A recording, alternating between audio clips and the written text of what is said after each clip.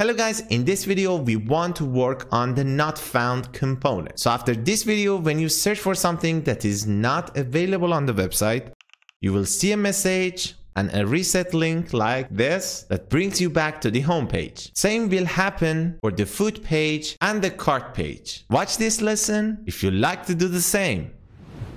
Okay, here we have what we want to do on this lesson. The first step that we want to do is creating the NotFound component. Let's do it.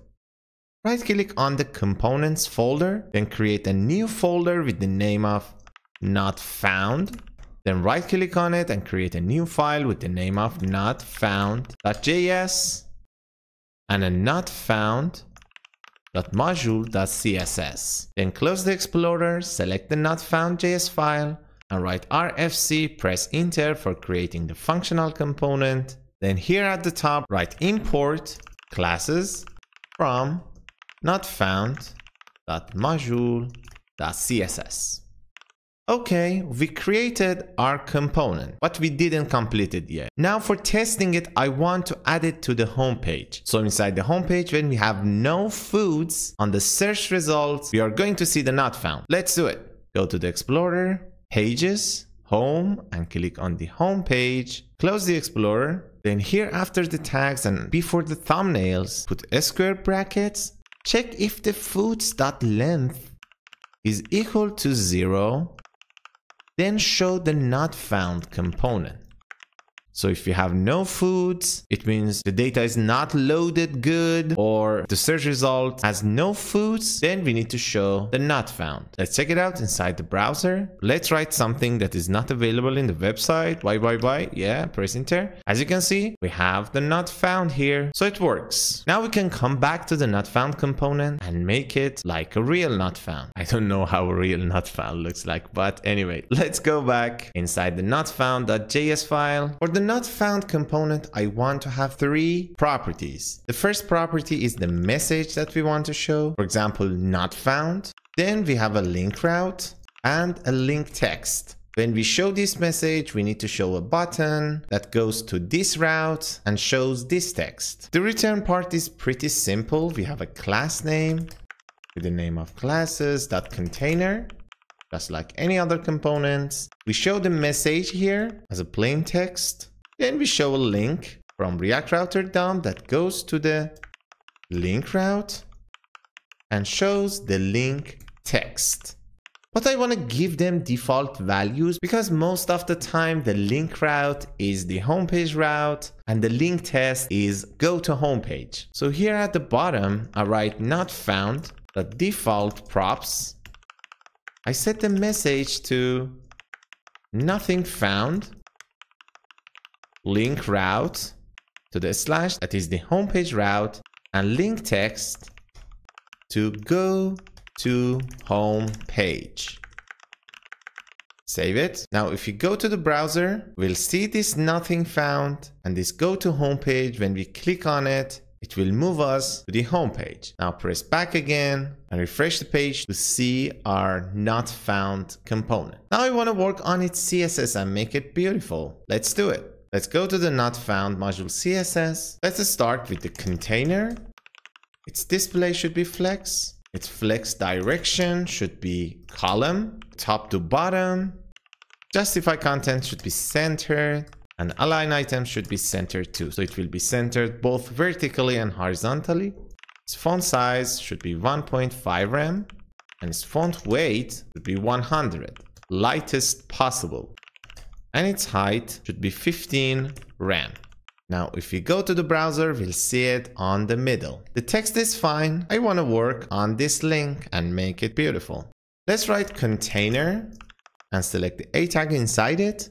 Set its font size to 1 rem and its background color to E72929. Its color should be white. Its border radius would be 10 rem.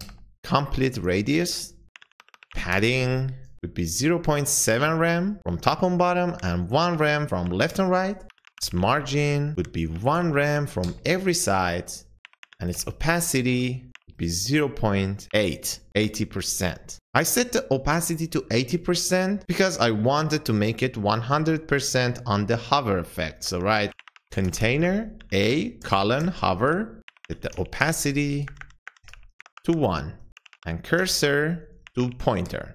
Now let's check out the browser. Here, as you can see, you have this beautiful link that when you hover over it, its opacity will be 100%. Now we have a problem with our previous search code. Here, if you click on the go to home page, we're still going to have our search term. That's because I didn't listen to the search term changes in the URL inside the use effect. I just used it as the default value of the search term. So it will be only called when we refresh the page, but it's not going to work when we go to the search and come back to the home page. Let's fix this.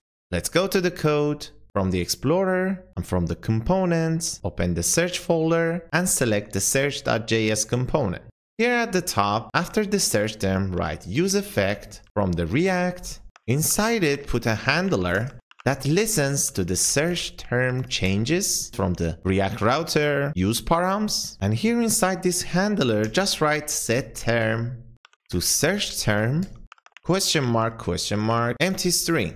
This double question mark is knowledge coalescing operator. So when there is no search term, it will set the term to an empty string. Now we just need to scroll down, remove this default value and write value and set it to the term, because the term will be set by the search term from the route parameters. Now, if we go to the browser, we have an empty search box because there is nothing inside the route. Now, if we search for something that is not available on the list and click on go to home page, you will see that it's going to be empty. Okay, let's see where we are. We created the NotFound component and its CSS file, and we just successfully added the home page and we fixed the search issue. Now we just need to add this component to the food page and to the cart page. A typo here. Let's do it.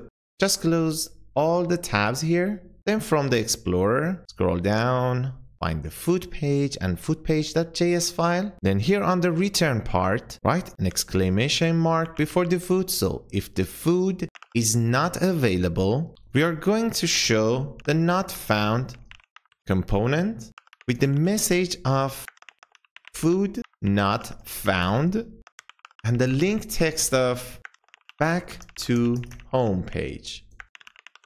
Then remove this double and replace it with colon. So if the food is not available, we are going to show the not found. And when it's available, we're going to show the details of the food. Now, if we go to the browser, if we click on a food, we'll see its details. You may ask, what was the reason to put a not found for the food page? Sometimes the user just saves the URL of a product, but that product for some reason could be removed from the website. On that case, let's put something that is not available on the website. The user will see this page and you can click on the back to home page to come back to the home page. And the same situation for the cart page. As you can see, our cart page is empty now. So we should see a cart page empty message. Let's do it. Close the food page, open the Explorer. From the pages, open the CartPage.js file. Scroll to the return part. Here now, instead of checking if the cart page is not empty, let's remove the cart and change this cart item's length bigger than 0 to equal to 0. Remove this and to put a question mark. Now in this case, when the cart page doesn't have any items, we want to show the not found. So write not found, press tab to import it. Now we just need to set its message to cart page is empty. Then close the not found and after it put a colon for the else part of this statement. So now if we go to the browser, when the cart page is empty, we see this cart page is empty message and a button that moves us to the home page. Now one little thing that I don't like is this home page search and this link text that says go to home page. We are already in the home page. I like to set it to reset search. Let's go to the code. From the Explorer, open the home page and here for the not found, set the link text to reset search. then save it. Now if we go back, we'll see this, and if we click on it, it will reset the search and shows all the items. That was about this lesson. On the next lesson, we are going to connect our React project to our Node.js backend. So the data will be loaded from the backend side. So follow this series if you don't want to miss the next video. You've been watching Code with Nasir, and I hope to see you next time.